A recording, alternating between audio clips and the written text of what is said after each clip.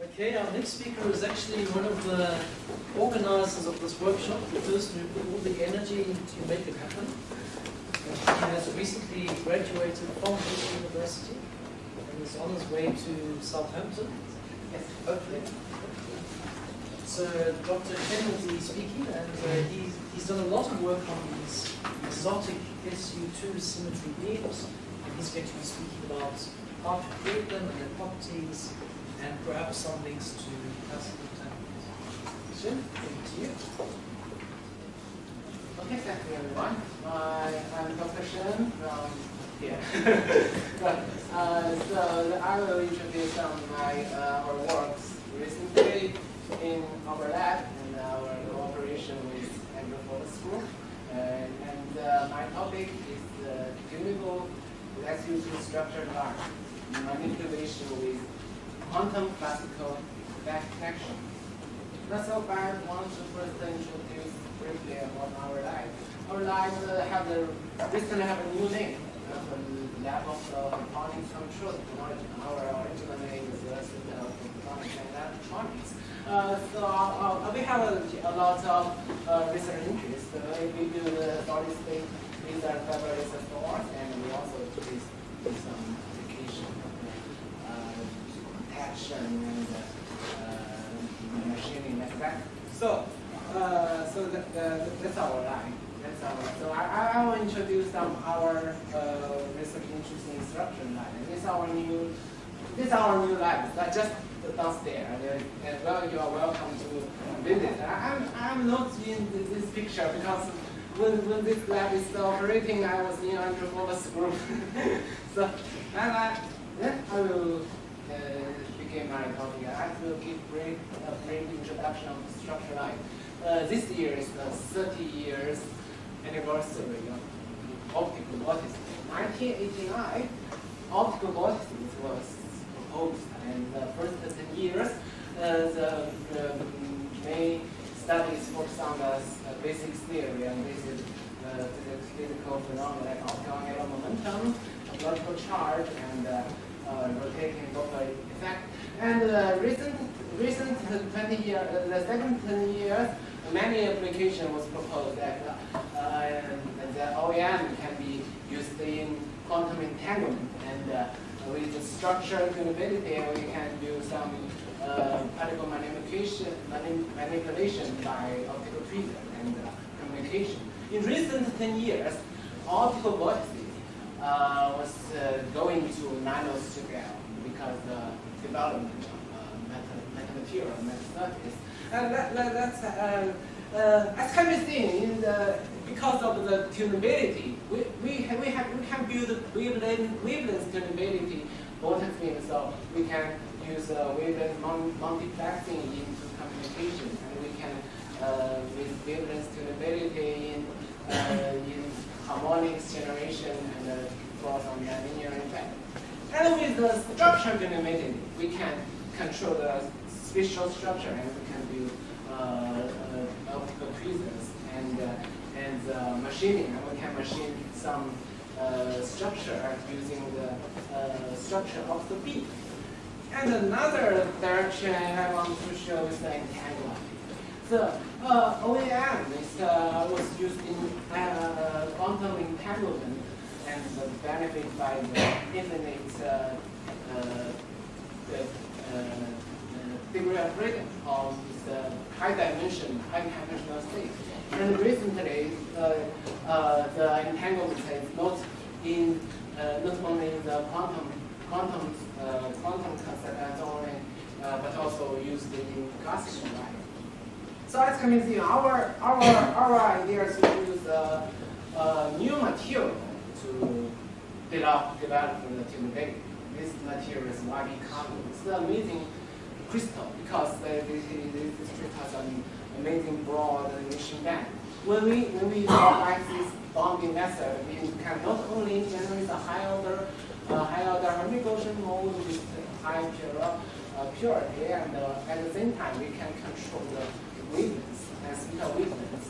So we can generate the wavelengths and OEM tunable beam, and we can tune the OEM from 0 topological spectra to bring in this chirality control, and at the same time we can control the wavelengths across the 10 nanometer. This distance was improved by, and the wavelength tunability is a kind of spectral tunability. So we can use this crystal to control some interesting shape in the spectrum.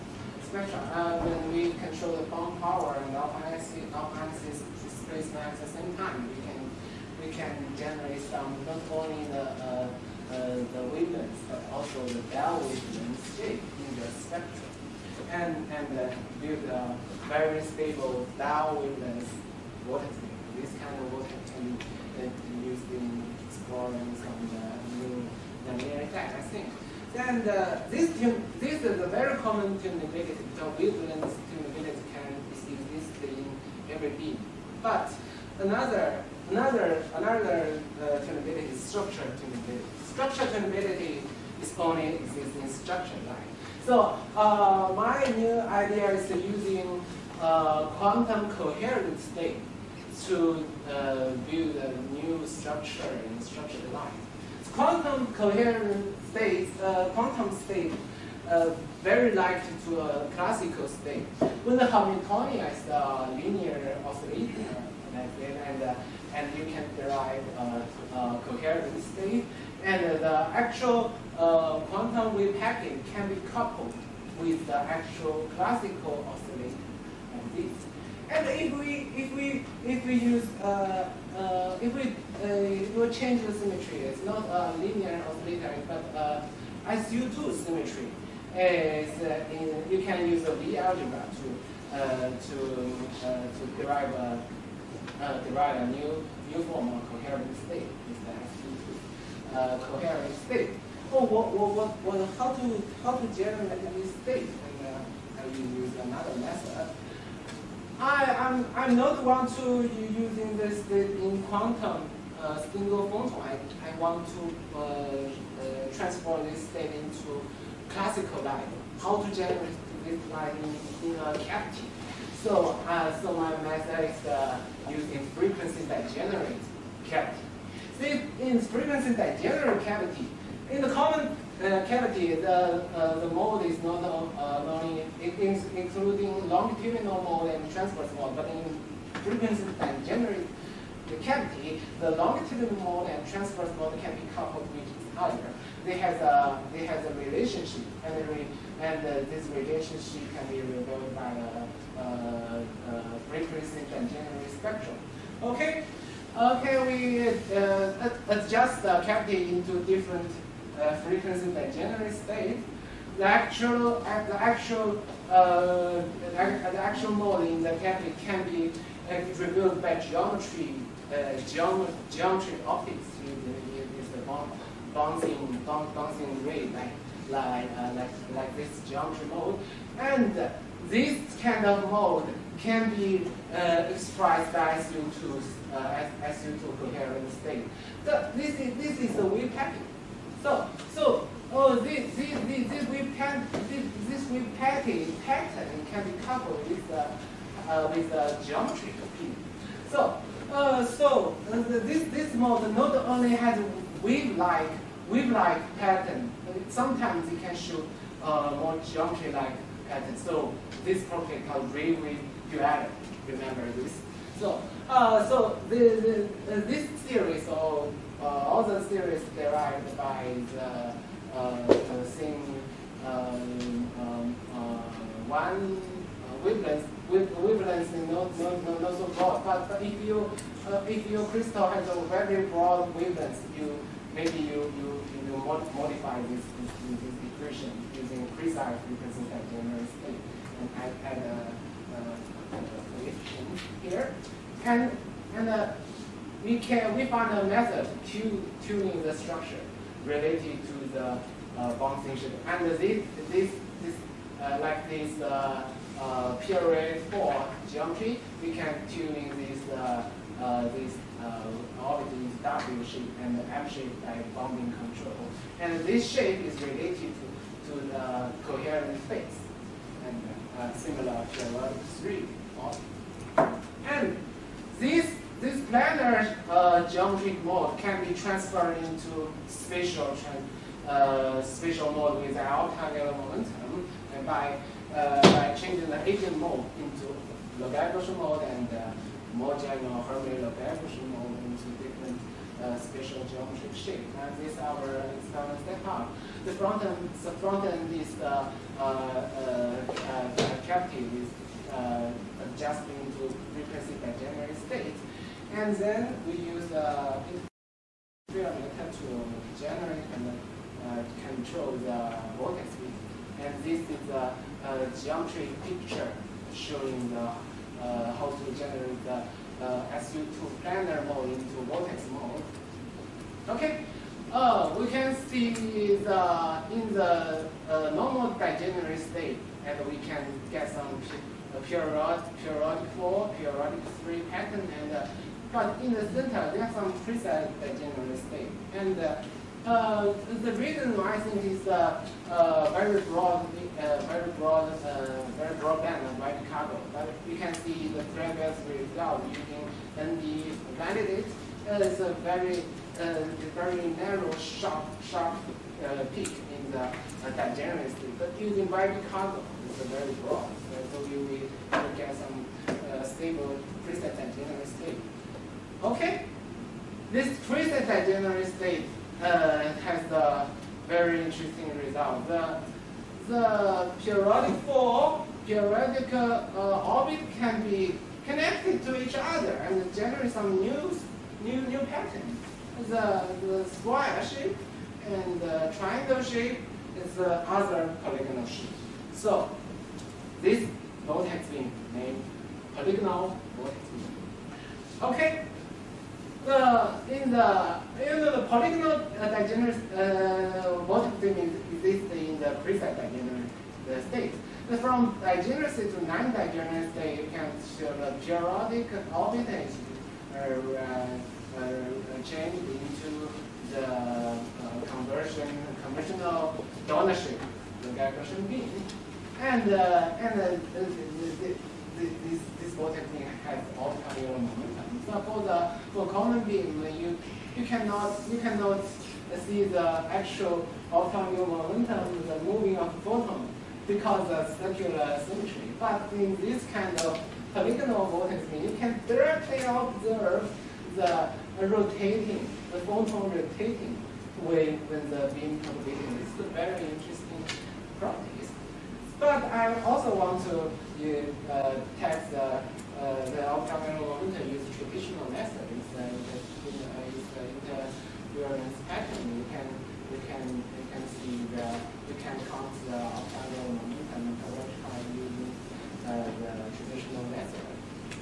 But it's not so preset because it's not a conventional vortex beam, because it's not only has a center topological-charge, the center singularity. There are many singularities in this beam. It's a multiple singularity distribution. How to precisely detect not only the topological-charge optical momentum, but also the singularity distribution. And we use the optical lattice. And Professor Feng just introduced that. So let me see what the result. We use a triangle-shaped aperture to observe the far-field optical axis. If we adjust the aperture in the center, we will detect the center topological charge. And this pattern is a common pattern to detect the actual topological charge of the conventional Greenberger-Horne beam. But if we adjust the aperture to the partial singularity, a new kind of optical axis can be observed, and you can count the non-union, the whole unit, and you can arrive with partial topological charge. So this is a new method to detect the actual multiple singularity with topological charge. And another idea is how can we observe many others vortex lattices, optical lattices. We also use the derivation of SU2 theory, but in this here we didn't make the coupling between the longitudinal mode and transverse mode. We did the coupling with the transverse mode and another transverse mode because of the two-dimensional. And the index x and index y is revealed by the two-dimensional spatial coordinate. And if these two couple to each other, and you will get a new form of coherent state. And it's not only the ideal mode can not only be Hermite mode but also be N-scope mode with elliptical coordinates, separable elliptical coordinates. Okay. So this is our result. We not only control the off-axis displacement, we can also control the beam size and beam shape, or the bounding beam shape in this crystal, and more interesting structure like the general. And this beam can be well predicted by our simulation. And you can see we control the bounding size and the bounding shape. We can get different vortex lattices in our structure from low order to higher order, and some unstable lattice and stable lattice, and we can simulate the whole process through the generation. Okay. I want the next word I want to talk about quantum-like structure like. So it's another very interesting direction, research interest. So I want to give a very brief introduction of the quantum entanglement. Quantum entanglement means the two particles has a non-separable state.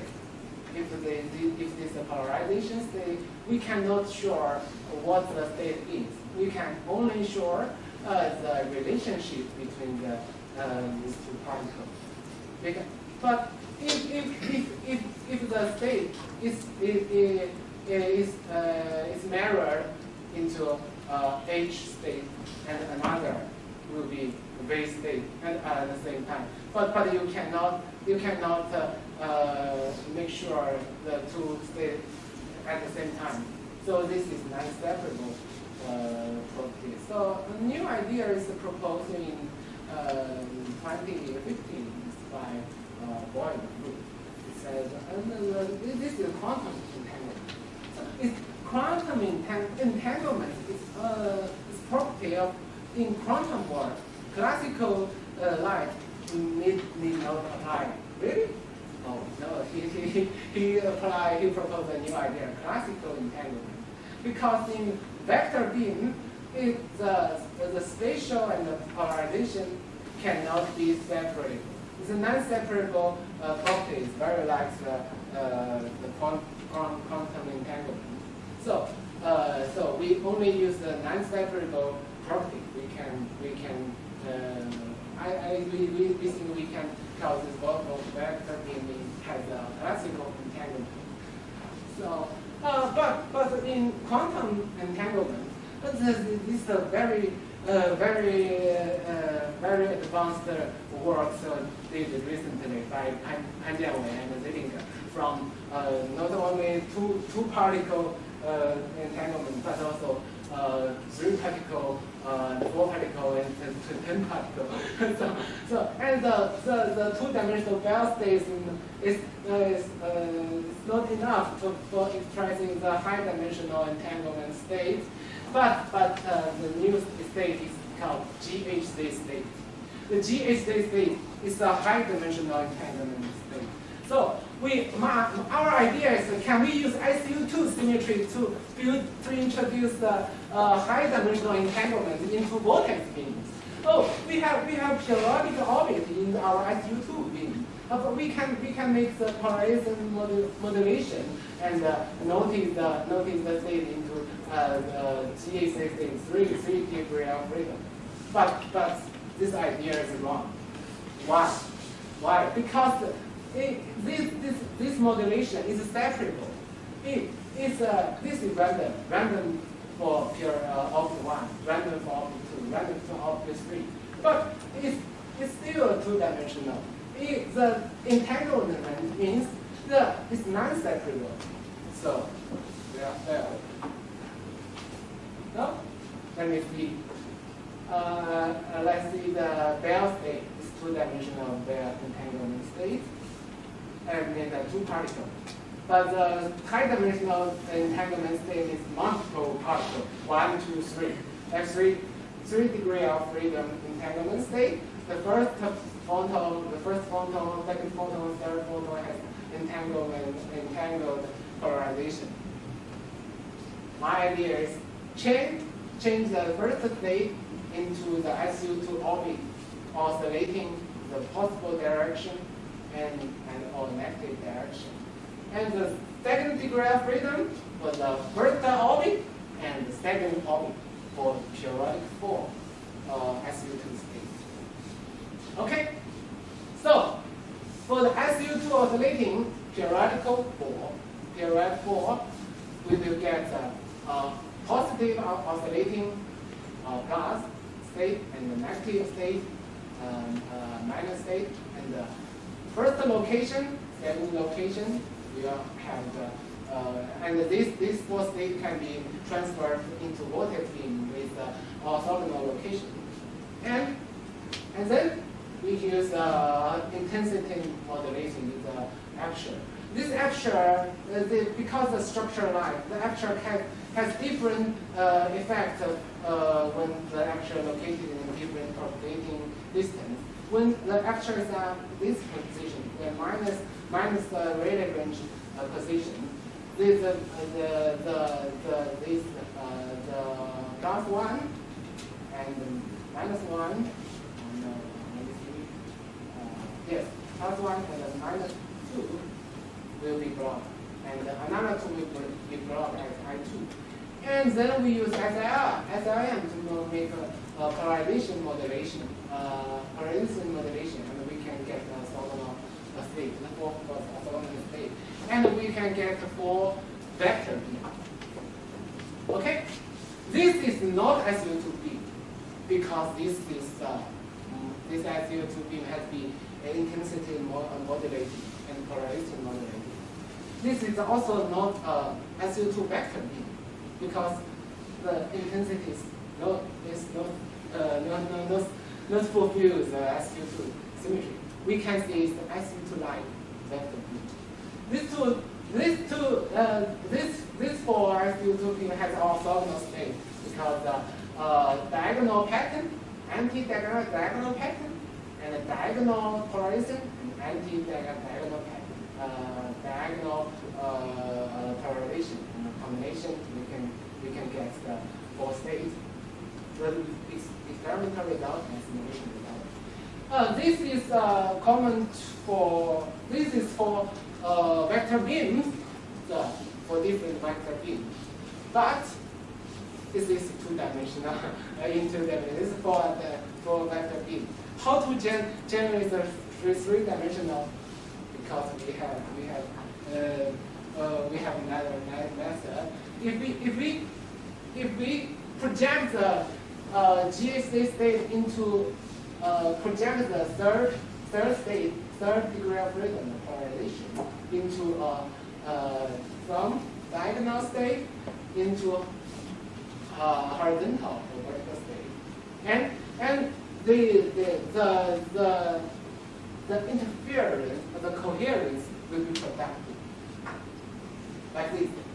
This is plus 1 and minus 2. this if we project the polarization into horizontal or vertical polarization, different the orthogonal state of the Bell state will be revealed, and the orthogonal Bell state is revealed by the different interference reframing. You can see the 1, 2, 3, 4, 5, 1, 2, 3, 4, 1, 2, 3, 4, 1, 2, 3, 4. And so the Bell state after the projection can be revealed by the actual interference of the neighbor to object in SU2 or 3. And this another as the others orthogonal state. So we get a complete 8-dimensional entanglement. So so it's another this experiment is not big because it's our new idea. So how to generate more higher dimensional vortex beam? We can involve the optical moment, because we can generate a positive optical momentum vector beam and negative optical momentum vector beam and superpose them together. And if we can tomograph this is for degree of freedom. This new kind of vector beam can be expressed in maybe the 16-dimension Hilbert space. And if we can control more orbits in the future, we can control more higher dimension in the SU2 vector beam. Another idea: can we find more degree of freedom? Yes, we can. The SU2 oscillating is not only the period of the oscillating, but also the shape related to the coherent phase. The phase 0, phase pi. Can we superpose these two together? I think the answer is yes. If we precisely control the bound beam and overlap the orbit with phi 0 and phi orbit, and sharing the same bounding point, the entanglement with the shape and SU2 state can be generated. This is our experimental results. We can generate like the IWI and the VVV shape, the phi 0, phi pi all together and generate Bell state. Okay, that's the vector beam result.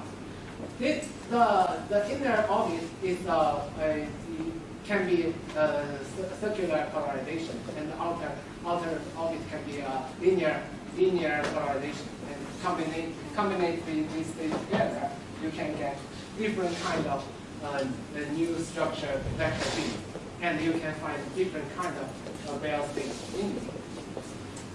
And you can also change. You can adjust the period as you do oscillating. You can get the star shape and the 5-star shape, 6-star shape, and different kind of combination of polarization and orbit in this kind of vector beam.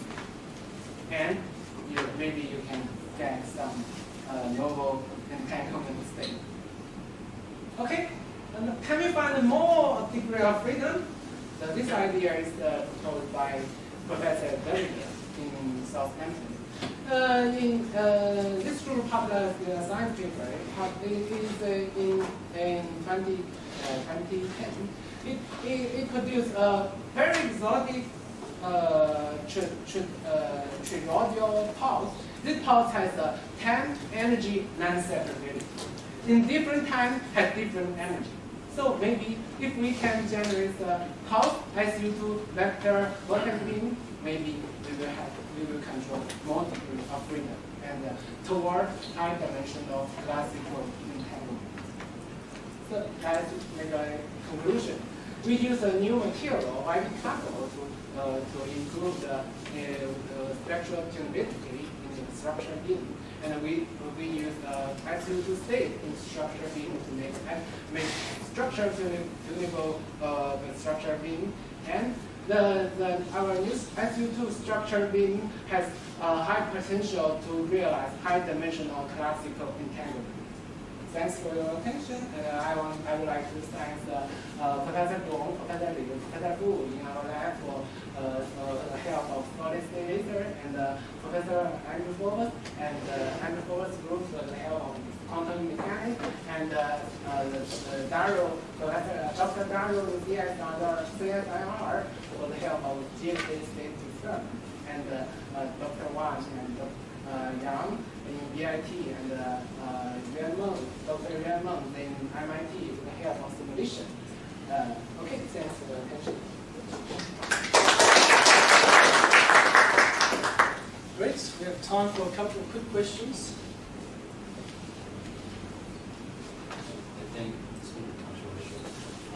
You listed problems sites, but actually is against this terminology. Classical entanglement against